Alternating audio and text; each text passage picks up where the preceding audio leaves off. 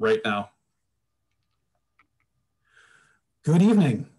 I'm Brandon Fess with the Local History and Genealogy Division at the Rochester Public Library. Thank you for joining us this evening for A Modern Necessity, Feminism, Popular Culture, and American Womanhood, 1920 to 1948. For those of you who've been attending our programs all along in this series, spotlighting the centennial of women's suffrage, you'll notice that we've been following a historical path, starting with Native American women, going through the 19th century, up to the time of the 19th Amendment itself. Now that we're past Election Day, we're going to have a couple of programs to round out this series that talk about the legacy of the women's suffrage movement.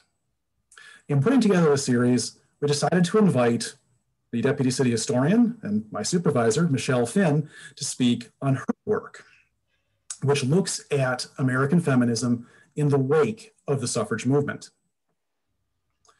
Michelle Finn is the Deputy Historian for the City of Rochester and Senior Historical Researcher for the Rochester Public Library, where she supervises the Local History and Genealogy Division and manages the Rochester Voices Digital Humanities Project.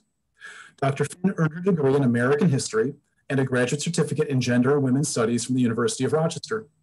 She won the 2012 Susan B. Anthony Dissertation Award for her study on feminism and popular culture in the post-suffrage era, and published a chapter from this work in The Ages of Wonder Woman, Essays on the Amazon Princess in Changing Times, 2013.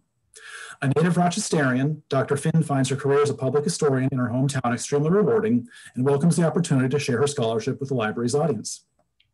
Without further ado, Michelle Finn. Thanks, Brandon. Thanks, everybody, for tuning in tonight. You're all going to think I coerced Brandon into inviting me. That's not the case, but anyway. So as you mentioned in setting this up, this focuses on sort of the post-suffrage story. 2020 marks the 100th anniversary, as we all know, of the 19th Amendment, which acknowledged American women's right to vote. And commemoration of this historic achievement has prompted a lot of examination, both celebratory and critical, of the decades-long women's suffrage movement, illuminating an important chapter in the history of American women. But today, I'd like to turn our attention to the subsequent story and ask the question, what happened after the women's suffrage movement once women won their fight for an amendment to the United States Constitution in 1920? Specifically, I want to know what happened to feminism in this country in the years following the passage of the 19th Amendment. I hope it's safe to assume by your presence at this talk that you too are interested in this question. So when historians first started asking this question, they came to a rather dismal conclusion, noting a relative calm in women's rights activism in the post-suffrage years, compared especially to the storm of activity that had preceded it. They declared that feminism had subsided in the wake of the 19th Amendment. They enlisted the metaphor of waves to describe what they found to be an ebb and flow in feminist activity, which they measured by the intensity of women's organized push for rights and equality. Under this metaphor, the suffrage movement had been part of America's first wave of feminism. Its second wave came with the resurgence of women's rights activism in the 1960s and 1970s. And in between these crests, a disconcerting trough in which American women supposedly set feminism aside for social freedoms, consumerism, heterosocial harmony, and integration into male-dominated institutions. But did feminism truly disappear after women won the vote? Did it actually lay dormant throughout the middle decades of the 20th century? And if so, what connects the second wave to the first? Scholars weren't wrong in noting a splinter in the women's rights movement after winning the vote.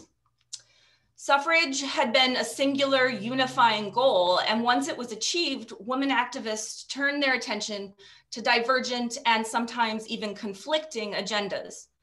A surge in conservatism after the First World War, compounded by an economic crisis and a Second World War, left many Americans more concerned about getting by and making do than pushing for widespread political reform, especially compared to the opening decades of the 20th century.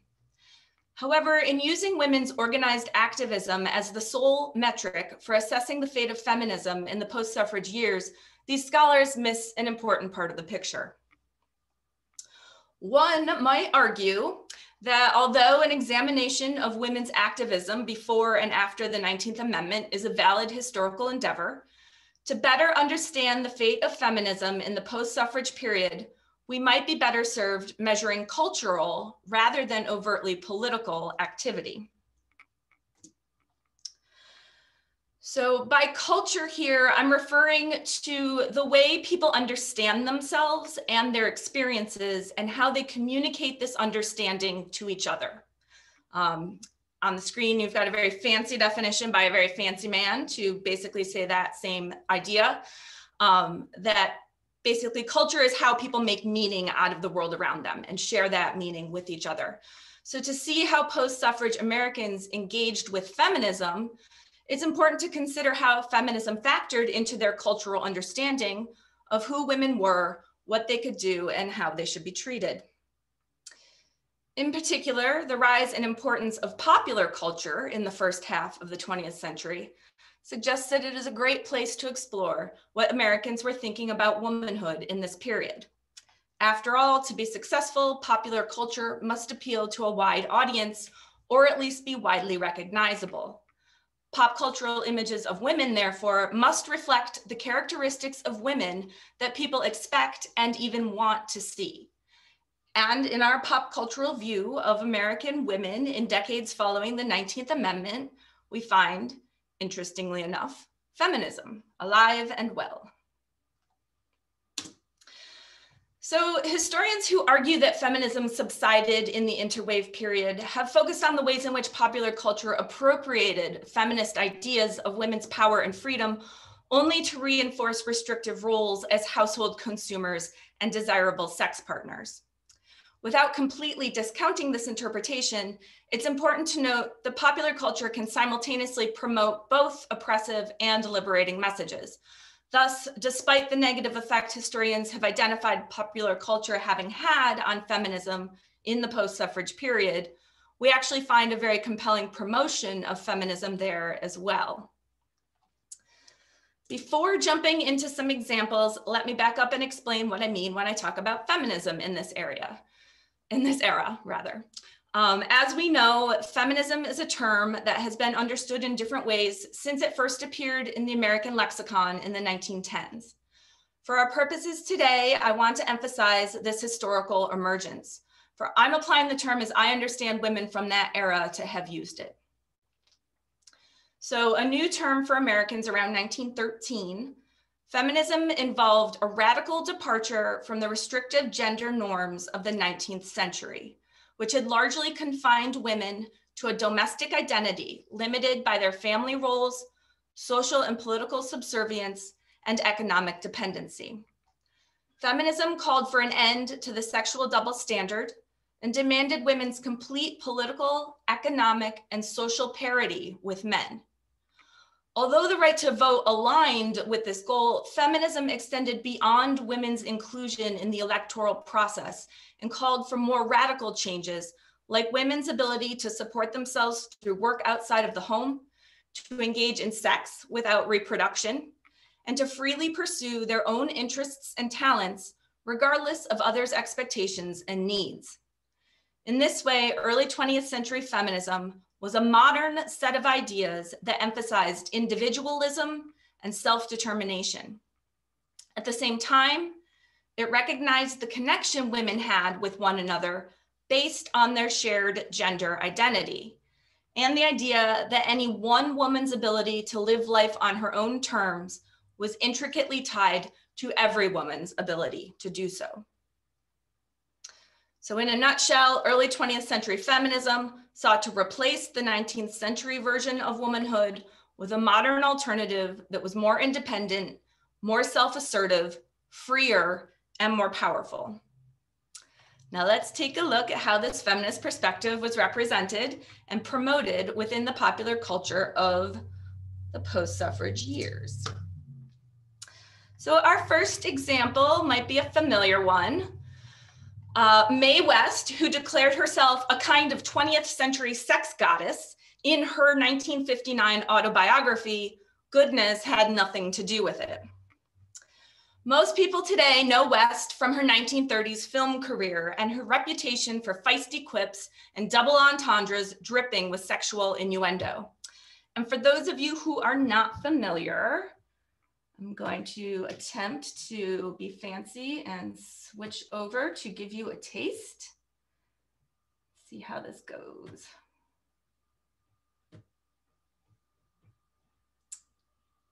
It's a couple, about 2 minutes and 14 seconds. It's kind of fun, so here we go. Well, when I'm good, I'm very good. But when I'm bad, I'm better. I see a man in your life. One, only one? I changed my mind. Yeah, does it work any better? Well, when I'm caught between two evils, I generally like to take the one I never tried.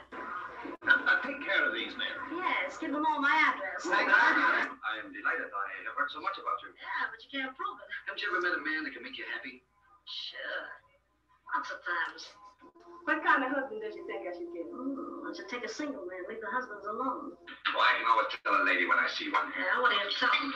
I had to shoot a lion once. Really? Was he mad? Well, he wasn't exactly pleased about it. Oh, you were wonderful tonight. I'm always wonderful at mine. Aren't you forgetting that you're married? I'm doing my best. Not to get a resistant temptation. There'll always be more. Well, I wish you'd forget your principles, Ruby. I must have you. Your golden hair, your fascinating eyes, and alluring smile, and lovely arms. Your form divine. Wait a minute. Is this a proposal or you take an inventory? You certainly know the way to a man's heart. Funny, too, because I don't know how to cook. I'm sorry you think more of your diamonds than you do of your soul. I'm sorry you think more of my soul than you do of my diamonds. Do I bother you if I look over your shoulder? No, do I bother you? I'll never forget you. No one ever does. Well, it's better to be looked over than overlooked. Great town, St. Louis. You were born there? Yes. What part? All of me. What'd you do? Get your hair cut or have your ears moved down? You know I've been mad about you from the first time I laid eyes on you. Well, you're my whole world. What do you want to do, drive me to a madhouse? Oh, I'll call you a taxi. Young lady, are you trying to show contempt for this court? No, I'm doing my best to hide it. I wonder what kind of a woman you really are. Too bad, but I can't give out samples. I'll show up sometimes, silly. All right, so,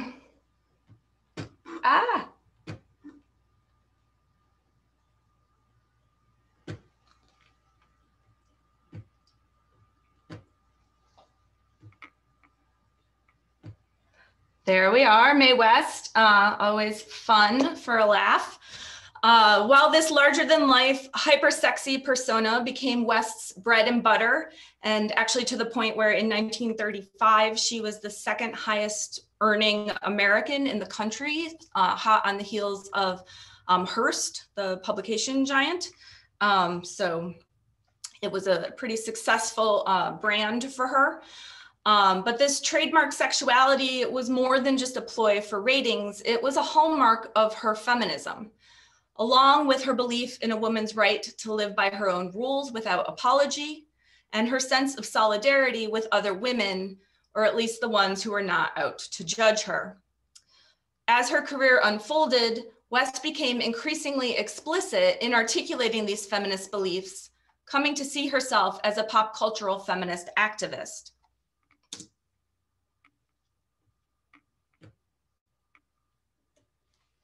Before West became a famous champion of liberated womanhood, she was an outgoing and energetic girl with aspirations for success on the American stage.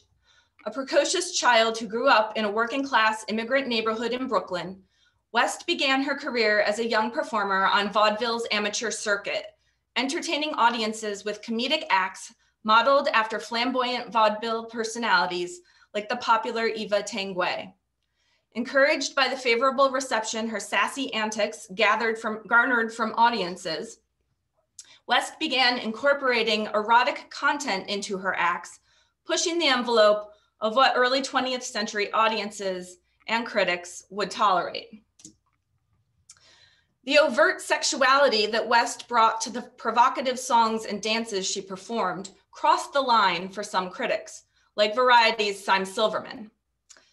Unless Miss West can tone down her stage presence in every way, she just as might well hop right out of vaudeville into burlesque, he chided in a 1916 review. And another critic in Detroit agreed after witnessing West perform a song called And Then, which provided a detailed play-by-play of the intimate ending of a date.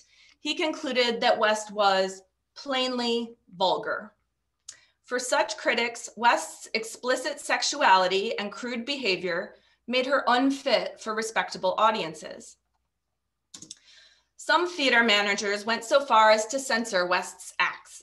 In Boston, they turned the stage lights off so the audience couldn't see her perform her controversial shimmy dance, which was equated to a raunchy burlesque move involving a frenetic and provocative shaking of the shoulders, torso, and pelvis. While West appalled these more conservative critics, or blue noses as she called them, others thought she was great and encouraged her brazen performances. According to one account, men actually stood up and yelled for Mae West when she shimmied. Miss West simply shook the house from its seats, as well as shaking herself from her neck to her toes and then back again. West later recalled, "My shimmy made headlines, so I had a hilarious skit called The Shimmy Trial, in which I came before the judge for doing the naughty shimmy dance." As this skit reveals, West responded to her critics by doubling down and turning the criticism back on them, thumbing her nose at those who would judge her and mocking her detractors for being overly uptight. In doing so, she demonstrated more than a comedic performer's ability to laugh it off. She took a definitive stand against conventional standards of respectability. Aligning herself with those who would defend the free expression of women's sexuality, feminists, West's defense of her shimmy and of other aspects of her stage and real-life persona was in essence a defense of the modern feminist attitude promoting women's sexual freedom. For West, sex wasn't taboo, it was fun and funny. In contrast, traditional standards of femininity were stuffy and boring, and they didn't get the reaction she craved from the audience. Identifying irreverent, unconventional behavior as both appealing and profitable, West rejected traditional limits to women's roles and conduct and embraced modern feminist ones. Although West was not necessarily motivated by a feminist agenda when she started out, as her career developed and she found herself continuously having to defend her views and behavior, her advocacy of modern feminist values became increasingly self-conscious and explicit. As she explained, "I had a proper understanding, which grew stronger, that behind the symbol I was becoming, there was much material for drama, satire, and some kind of ironic comment on the wars of sexes and the internal engagement and grappling between men and women in a battle that never ends. My fight," she proclaimed in a 1934 interview, "has been against depression, repression, and suppression." Rejecting the sexual double standard that required women to deny their sexual passion while men were free to pursue theirs, West wanted women to embrace their sexuality. As she saw it, the worst thing about the whole business of sex is the hypocrisy. Of all things, there's nothing sadder than a woman afraid of love. Love ain't no sin. When she took pen to hand to compose her own full-length plays, novels, and movie scripts, starting in the 1920s and 30s, West's writing reflected this belief in women's sexual freedom and empowerment. The idea that a woman's sexuality did not have to be confined within traditional family roles, and the idea that women, like men, should be in control of their own lives without being judged or having to cater to others' expectations. The success of West's career, based in large part on these feminist messages, suggests that American audiences were quite receptive to her ideas. Mae West was 50 years old when she left Hollywood in 1943. Having built a successful career on her image as a modern, sexually liberated woman, She not only survived the censorship crusade against her, but also outlasted the film industry's typical expiration date for a female sex icon. Not one for retirement, West continued to be an empowered sexual presence in American popular culture for the next 37 years, albeit on a smaller scale than she had been during her peak in Hollywood in the mid-1930s. Increasingly conscious of her role as a pop cultural feminist activist, West took a stand not only for her own right to express her sexuality as she saw fit, but for every woman's right to do so. In promoting women's sexual freedom and the move away from oppressive 19th century values, West carried the modern feminist agenda well into the post-suffrage years. Similar to Mae West, we can see the persistence of feminism in the post-suffrage period in Bea Freeman, an African-American performer also from the stages and screens of the 1920s and 1930s, albeit different stages and different screens. Freeman's image as a modern and sexually seductive character billed as the brown-skinned vamp led to her reputation among contemporaries as the sepia Mae West. A quick look at her performance as Dinah Jackson in the 1937 film Underworld reveals some similarities. So I'm going to show you a clip. It's an Oscar Michaud film. Oscar Michaud was a widely respected author and independent filmmaker who created all Black productions for predominantly Black audiences in the early to mid 20th century. Unfortunately, the quality of Michaud's films on YouTube are not the best, but we will do our best. And I tried to use the closed captioning on YouTube. It totally butchered it. So I'm just gonna, the sound isn't great. I'll recap the main parts. It's just a short clip. That starts.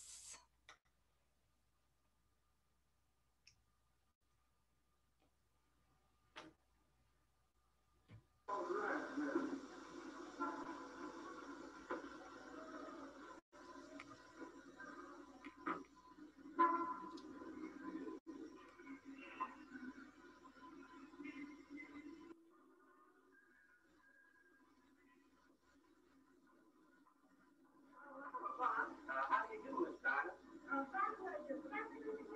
He sure did.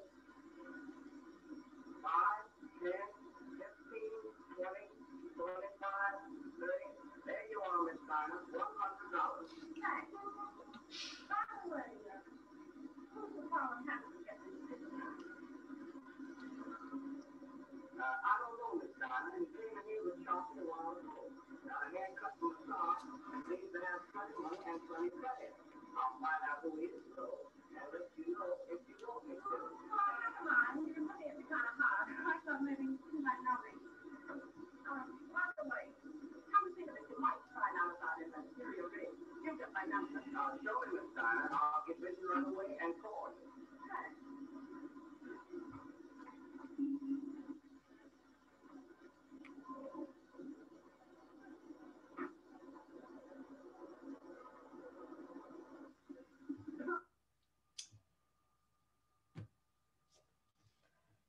So the key points of that scene are that I think come across regardless of the quality of the recording.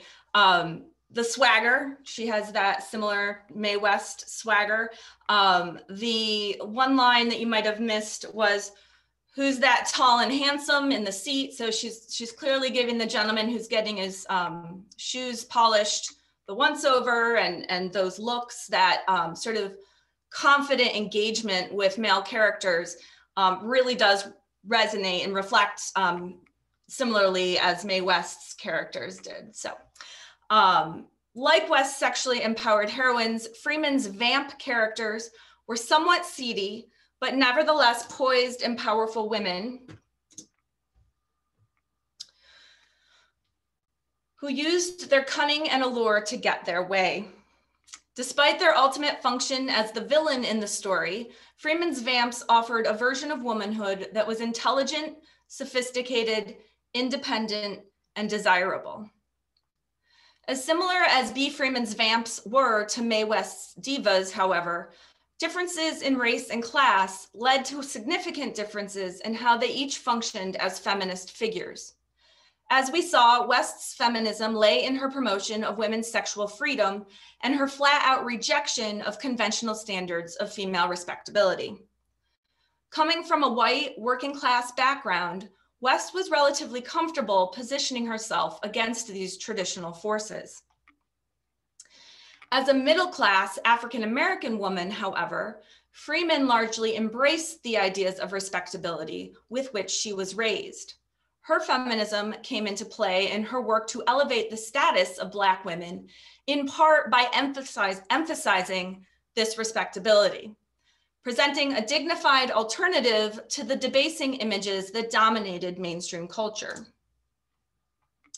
Consider, for example, Louise Beaver's Delilah in Imitation of Life, or Hattie McDaniel's Mammy in Gone with the Wind, the role for which, of course, she won an Oscar in 1939, becoming the first African-American actor to do so.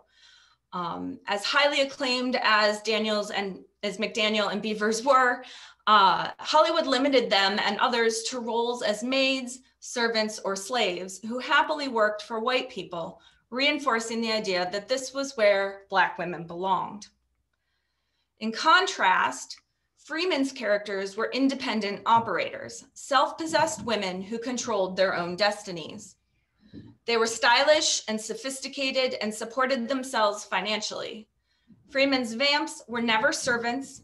They were the ones in charge. This was a decidedly more empowered image of Black womanhood than that depicted by white America at the time. Freeman was conscious of the importance of these alternative images in the context of the films that she was in. As she explained, Oscar Micheaux wanted to show the world that it didn't matter so much about your color if you lived in the civilized part of the world and you had certain standards of living. One was practically the same in one race as the other. In breaking from the Hollywood tradition that depicted Blacks as ignorant and coarse, Oscar Micheaux wanted to show African Americans were a diverse and respectable group, just like whites. His films delivered a message of Black competency, respectability, and achievement that sought to elevate the status of African Americans by marking them as middle class. As an actress in Micheaux's films and in similarly race-conscious stage productions in the 1920s and 30s, Freeman was an integral part of this cultural project.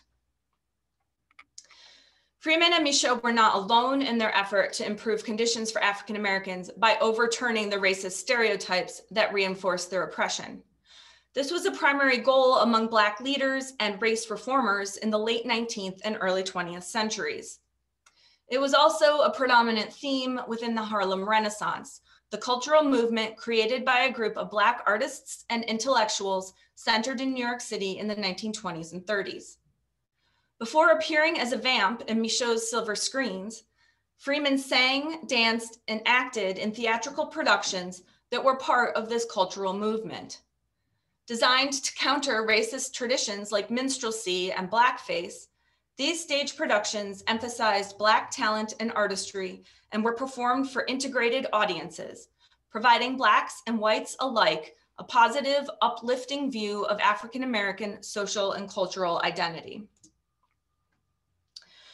Recognized as a seductive beauty, and in this image, I'm pretty sure Freeman is the one right in the center of the screen. So she was described as having eyes that thrill and a figure that's 40. Not quite sure what that means, but some 1920s slang. Freeman's physical allure vouched for the quality of Black femininity within the context of these productions.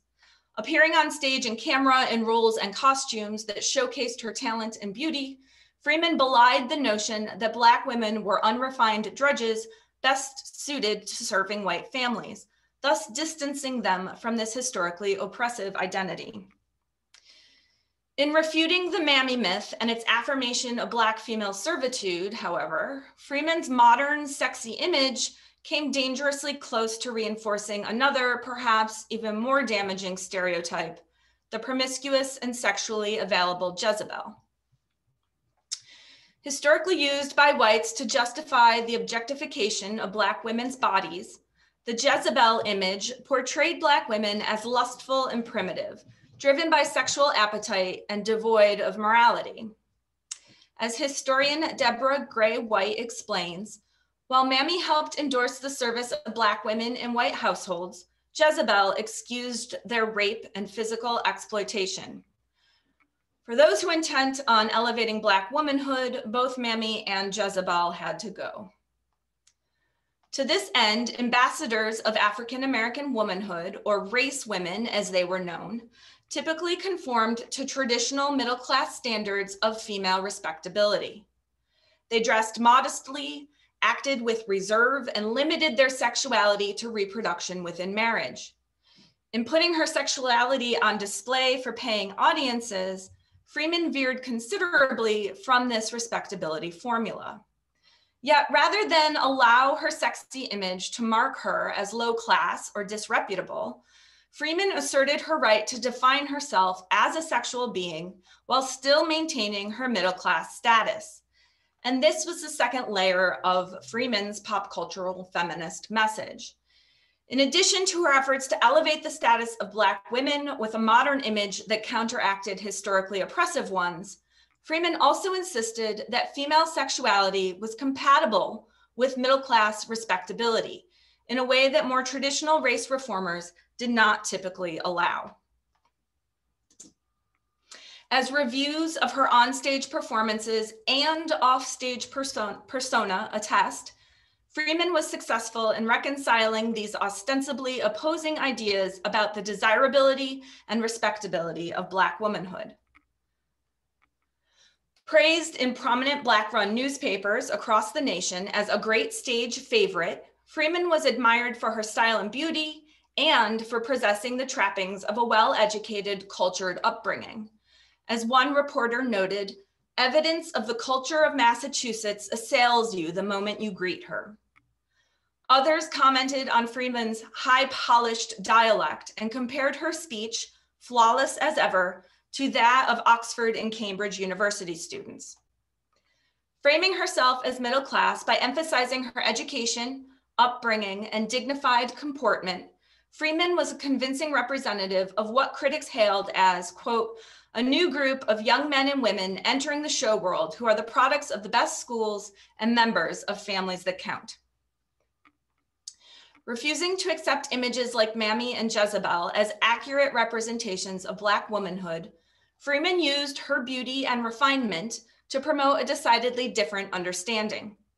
Combining seemingly contradictory ideas of what a woman should or could be, she found room for her sexuality alongside her respectability. Rather than allow it to mark her as base or vulgar, Freeman's sexy image was part of her racial uplift effort to empower Black women by positively reshaping their cultural identity. While it is unclear whether or not Freeman identified this as a feminist endeavor, she, like her contemporary, Mae West, carried the vision for an updated and more liberated version of American womanhood into the post-suffrage years. So while West and Freeman demonstrate feminism's relevance for adults in the post-suffrage period, the fictional character Nancy Drew reveals the popularity of feminist messages among young people, and particularly girls. First appearing on bookshelves in 1930, the Nancy Drew mystery stories quickly rose to prominence in the juvenile fiction industry, maintaining popularity among young female readers throughout the remainder of the 20th century. The series' title character, Nancy Drew, is a brave, intelligent, self-reliant, and determined teenage sleuth who handily solves mysterious crimes that baffle the male law enforcement professionals who are supposed to be in charge. As her lawyer father, Carson Drew, admits, as a detective, you have me backed completely off the map. In contrast to the frail, passive female type promoted in the 19th century, Nancy Drew was strong, assertive, daring, and confident. She was a leader and as independent as a teenage girl could hope to be. She also, as you see here, drove a very zippy sports car. As the response from young readers indicated, these qualities appealed to girls who did not wish to be constrained by traditional gender roles and identities. As one reader later explained, Nancy Drew rescued herself. Nancy Drew solved problems. Nancy Drew behaved the way a child of 9 wants to believe she will behave as a teenager, sensibly, competently, independently. She traveled the world in pursuit of puzzles as if it were the most ordinary thing to do. She saved victims from drowning, escaped from car trunks and boats and planes. She was treated as an equal and an expert in a world of police chiefs and lawyers. Above all, she was blissfully self-confident.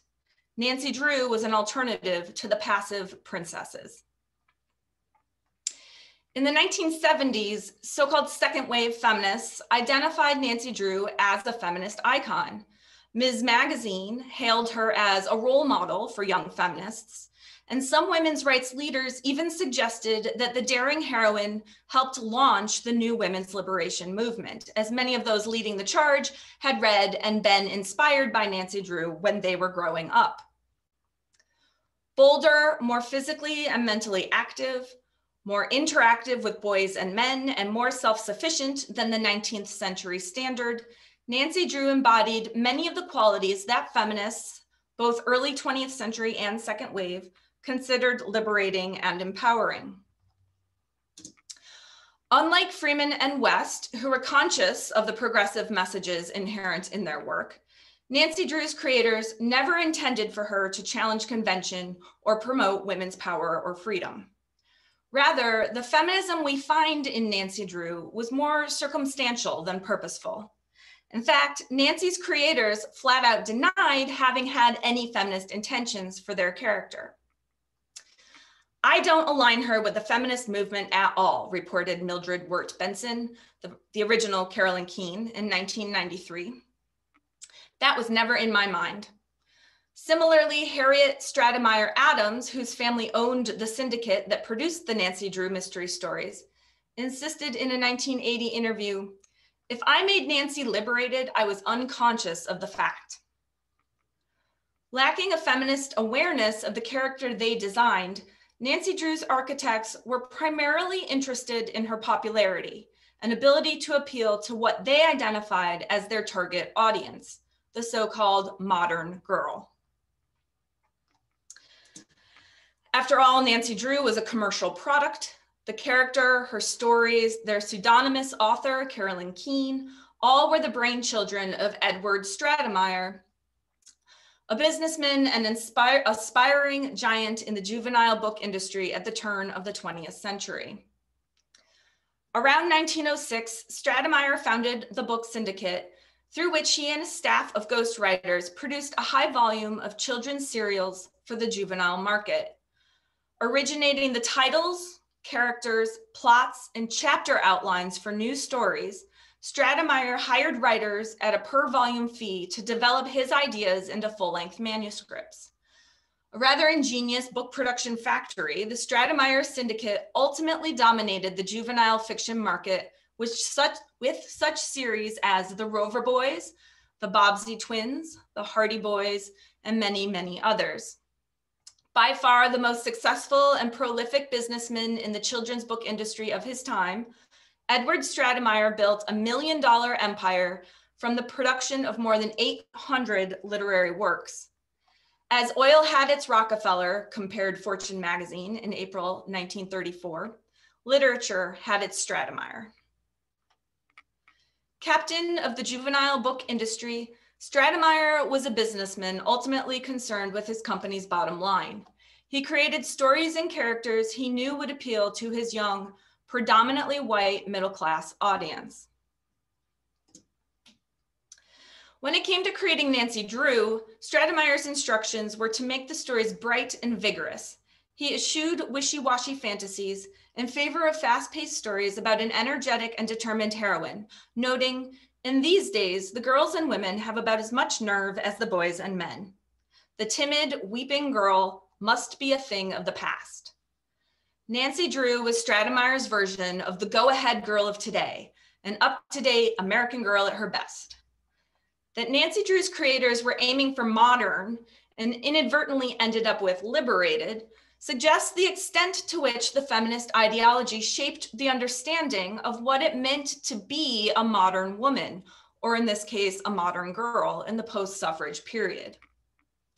Contrary to the idea that feminism disappeared after women won the vote, Nancy Drew attests to its staying power. Feminist values had so effectively taken root in American culture that they were present even when there was no conscious effort to articulate them.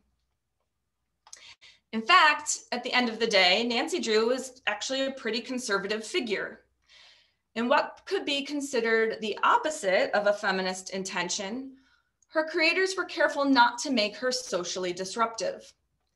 While she embodied the energy, independence, and indomitable spirit of the modern girl, she also revealed the limitations of this image in her willingness to toe conventional race, class, and gender lines. For example, at the same time that Nancy could be daring and adventurous, she also had to be polite and endearing.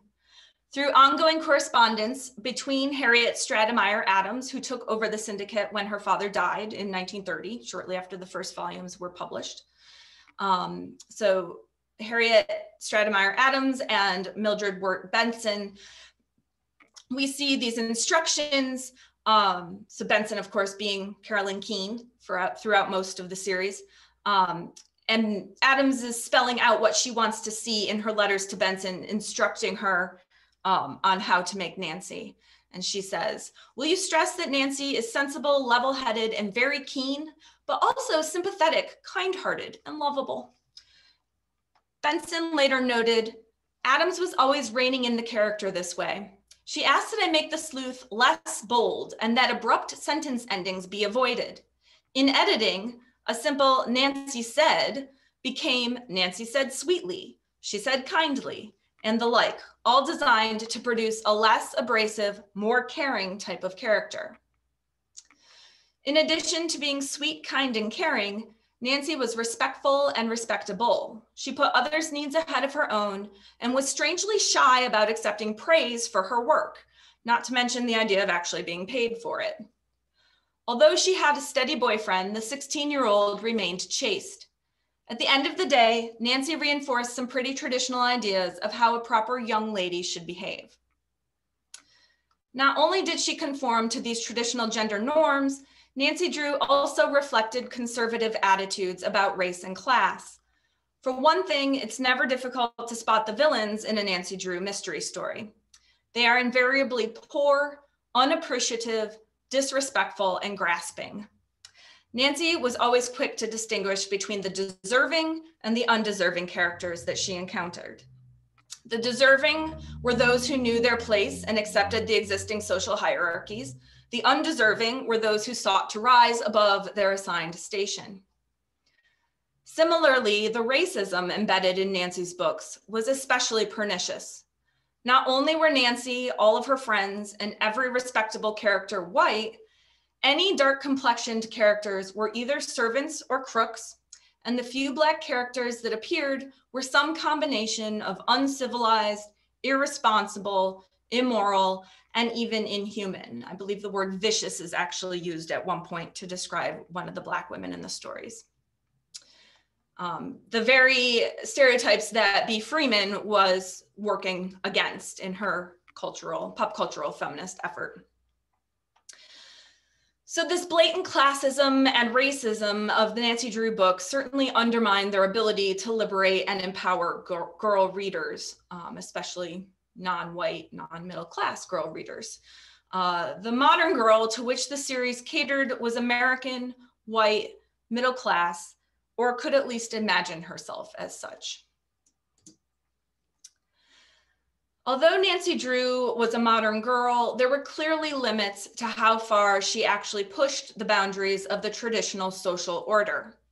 These limits were set by the rich white man who created her and the daughters who carried forth his legacy. Yet it is these limits that make Nancy Drew such an interesting case study for feminism in the post-suffrage period. that we can find feminist messages in what was ultimately a conservative character designed by conservative people who had no intention of upending the social status quo suggests just how acceptable and mainstream these once radical ideas about women and girls had become. The early 20th century feminist movement had actually succeeded in shifting the parameters of acceptable femininity away from the 19th century standard of meekness, frailty, and confined domesticity towards physical and mental strength, independence, assertiveness, and the determination to pursue individual goals beyond traditional familial roles. So effectively had the feminist ideology taken root that it persisted even in the absence of a conscious intention to promote it.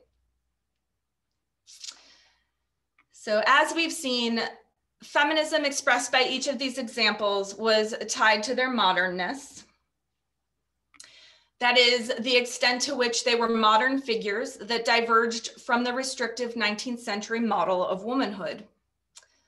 Moving away from the idea that feminism must involve a formally organized political or social movement, we see how pervasive feminist ideas were in the post-suffrage period when we look at the ways they manifested within American popular culture and the average American's understanding of what it meant to be a modern woman or girl. Although these pop cultural figures or the agents responsible for them did not always acknowledge the feminism inherent in their work, Mae West, B. Freeman, and Nancy Drew each shows how feminism resonated across a wide sample of the American public well into the post-suffrage period. Thank you. So should I stop sharing my screen and open it up for questions? Oh, thanks. I see the clap. Thanks, Craig. Yes, thank you, Michelle, for your, excuse me. Thank you, Michelle, for your talk tonight. And yes, certainly stop sharing and we can start having a conversation. We haven't received any questions in the chat during the talk. Anyone like to jump in? Ah, we have a question right here.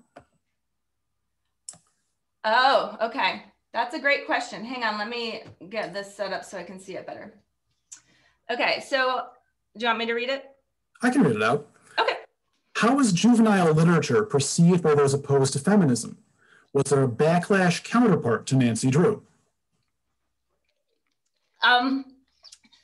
Yes and no. Nancy Drew was extremely popular, and I think the conservatism embedded in the character, if you've read the original books, she really is a proper young lady. So it wasn't like she was perceived as wild and crazy running around and disrupting the social status quo.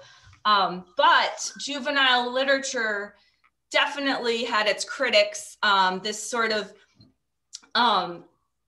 factory model of producing literature. Certainly the more sort of highbrow interpretation of what literature should be. And I believe even, I should know this better working in a library, but I do believe that libraries were pretty against, I don't know if it was still the case when Nancy Drew appeared on the scene in 1930, but at the beginning of the 20th century, there was certainly a train of thought within the library world that these books from Stratemeyer were just trash and really didn't belong alongside other respectable books. As a librarian, I'll say that in the 1930s, there were conservative librarians around who still held those views. We have another question, this time from Anne. To what extent did feminism impact the portrayal of women characters in comic books? Anne, are you setting me up for this? So my fourth part of this that I cut out because this was already over 40 minutes long, focused on Wonder Woman. Let me just make sure I'm getting your actual question right before I go off on this Wonder Woman tangent. Yeah, okay, so Wonder Woman, and I would encourage you to go to the chapter in the book that I published, which is essentially my dissertation chapter, which is what I'm basing this off of. And that book is called The Ages of Wonder Woman. William Moulton Marston, who created Wonder Woman, was a feminist. He tried, before he came to comic books, he was an academic, psychologist.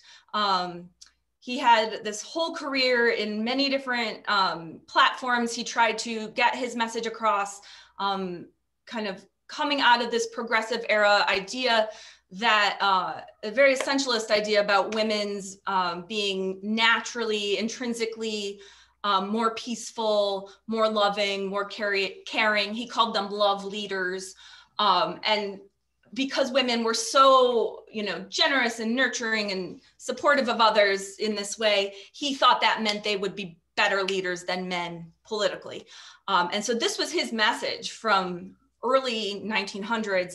And finally in 1941, he put pen to paper and created Wonder Woman. And that was very much her message. And there's a lot to unpack in that character. But to answer your question, feminism very much impacted women in comic books in this period.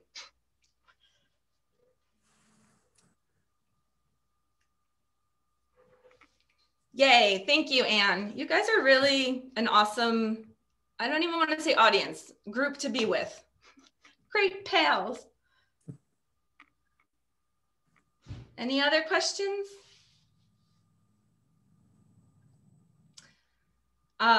Anyone who wants to talk Wonder Woman, feel free to reach out. I decided to leave it off the table today just because I don't know, I feel like I've talked about her a lot. More supporting character, what do you mean, in other comic books or within Wonder Woman's comic books?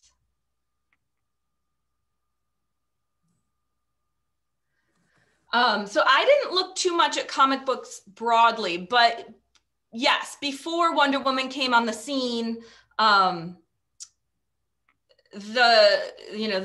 images of women in comic books were more the, victim to be rescued by the male character, the male hero rather. So she was definitely among, I don't consider myself enough of a comic book expert to say with 100% authority, but if she was not the first super woman character, super female character, hero, she was among them. There might have been some obscure, certainly as far as mainstream, widely consumed comics went, yes.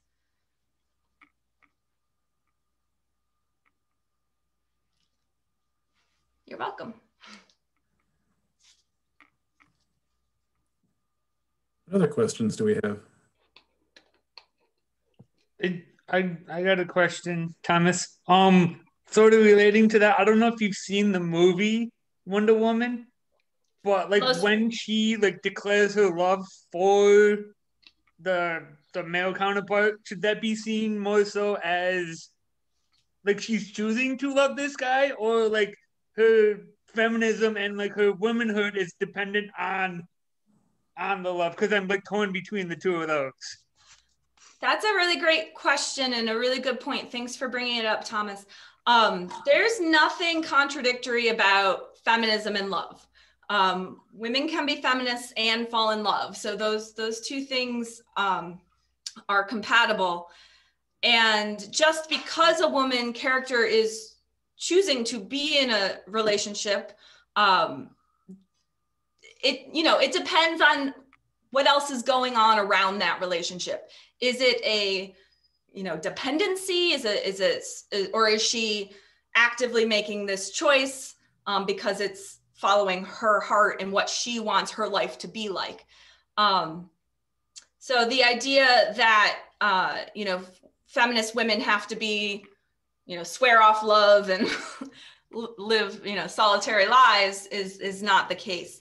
Another point to make in talking about the movie Wonder Woman and the comic book, Marston's original creation changed a lot over the years. So he died in 1948, which you might have been wondering why my talk was from 1920 to 1948. That's because that's when my study of feminism in this period ended, based on that sort of brought it up to an interesting era, in American history, in this kind of post-World War II. Something different is definitely taking place there that required a lot more unpacking. But yeah, Marston's death in 48, the next people to take over the Wonder Woman character, not as feminist as he was trying to be with her. So the character has changed, and even it's interesting, the 70s television show, which many of us might be familiar with. If you watch, first season is set in the 40s. It is the original Wonder Woman. And yes, obviously they changed the character a lot with Linda Carter and making her television friendly. But second season, they just went off the rails. They brought her into the modern era. She's decidedly less feminist. They just strayed widely from the original character in the second season. It's just, it's a good one season show. We have another question here from Martina Thompson. Were there other books that promoted feminism that are similar to the Nancy Drew series? Yes, for sure. So again, promoting feminism, it depends on what you mean, like consciously trying to promote feminism or expressing feminist identity because the character was modern and modern equaled these feminist qualities. So any book that is really, this theory that I have is that you can hold it up against any book in this period. If they're positioning the character as modern, you will find what we now look and say, that's feminist, whether or not they were going for that. That's sort of the crux of my argument. So offhand, I'm sorry, I'm really not thinking of any titles, but I could look into it and get back to you. Another question, this time from Steve Ewan. What extent did the portrayal of women in Disney films evolve with women's movements? Was there any direct reaction, or were they more focused on appeal to traditional values? I haven't studied Disney, so I'm sorry, I really don't know. What extent did the portrayal of women in Disney films evolve with the women's movements? I mean, popular culture is always going to reflect what's going on at the time. So feminism's there, it's a force in the world, it's going to factor in one way or the other. And it's, again, I'm not a Disney expert. I wish Amy Pepe, my former colleague, were here because she could probably take it from here for me.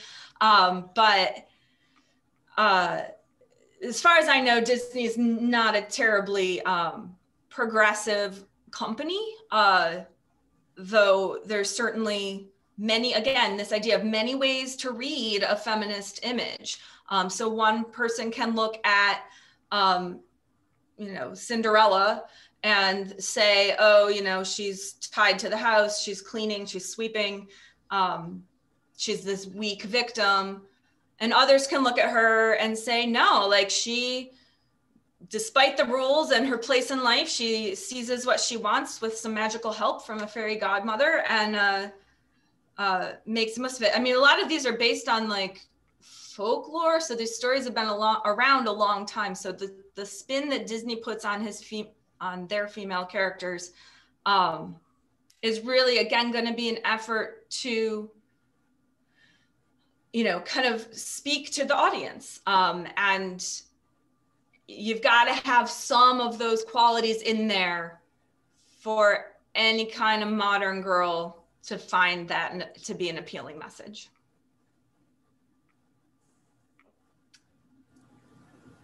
Can I ask a quick question? Hey, yeah, hi. Hey. Nice to see you again, Michelle. It's been a while. Very good to see you. Greetings from Texas.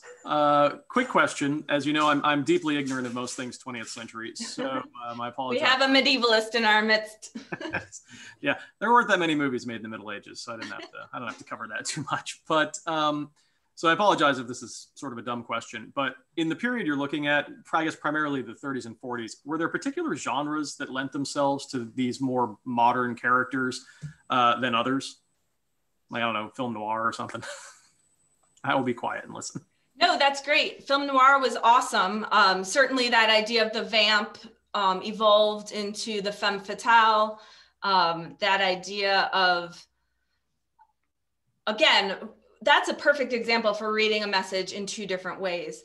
So I don't know, to answer your question about was there one medium that was more prone to these messages than another, I don't feel I can speak to that, but looking at certainly mass culture, so film and eventually television would be those, would reach a wide, highly receptive audience, as did comic books.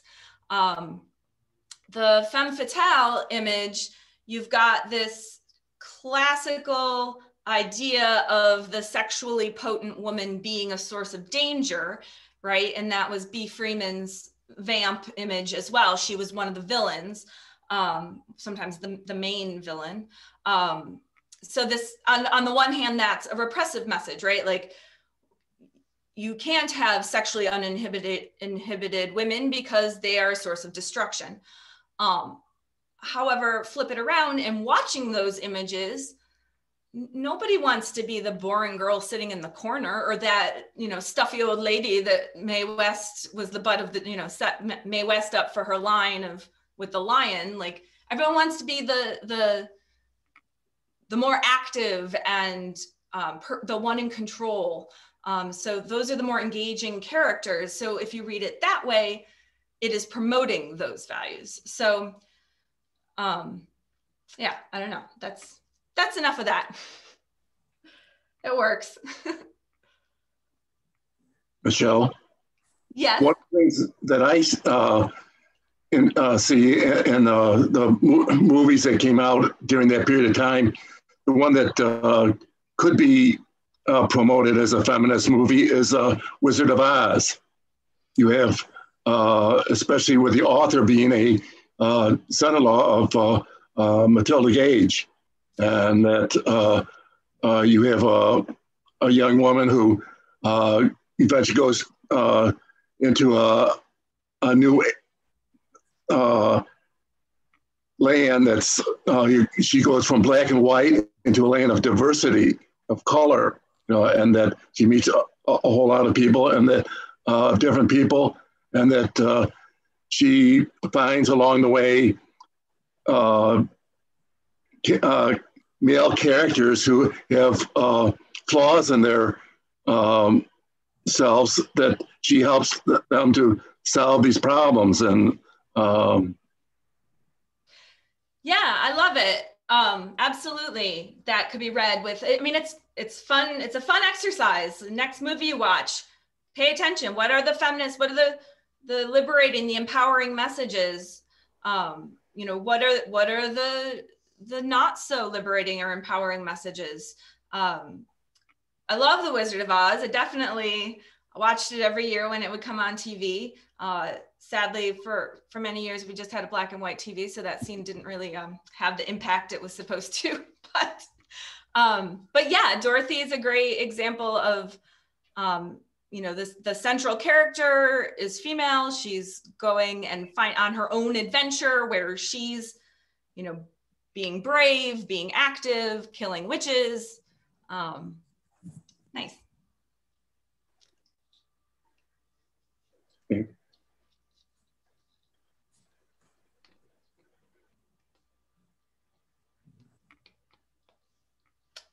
Any other questions?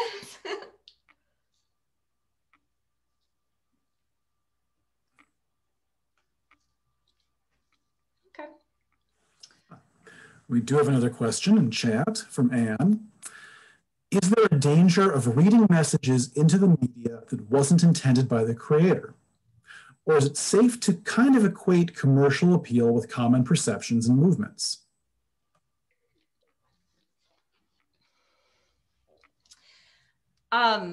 as far as sort of that intention of a creator, a pop cultural agent, what you create is, you can never control how that's going to be perceived by your audience. So even Wonder Woman with Marston, there's lots of ways to criticize and point to, her skimpy costume, her bondage theme.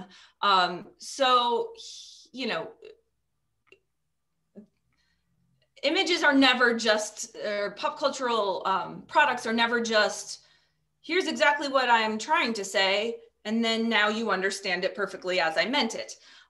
So I don't know whether or not I would consider that dangerous. I think that's just our common practice as consumers of popular culture, and we need to be better and better at doing it, so that we can be aware. I think that's the important thing is, actually thinking critically about these images, and what they might be saying, and what they might be saying to different people depending on your position in society, your socioeconomic status, your race, your gender. All of these things are going to be your experience that you bring and make meaning of what you are experiencing. So commercial appeal with common perceptions and movements. The idea that I was getting at with the whole popular culture commercial appeal is this shared understanding. That one line that I read about B. Freeman having eyes that thrill and a figure that's 40. Clearly people back in the 20s knew what that meant. I have no idea. I could hazard guesses, but so that is a small example of sort of code speak and culture, a shared understanding. People who know what that means know what that means. So this idea of commercial appeal, trying to communicate to a wide audience, you're going to have to cast a net that is recognizable to that wide audience, and the various people that you're trying to engage with.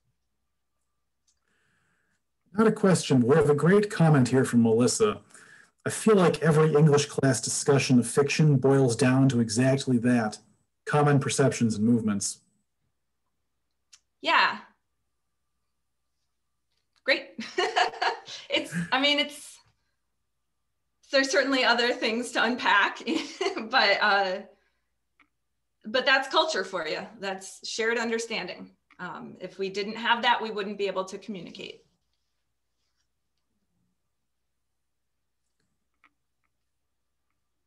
Do we have any other questions?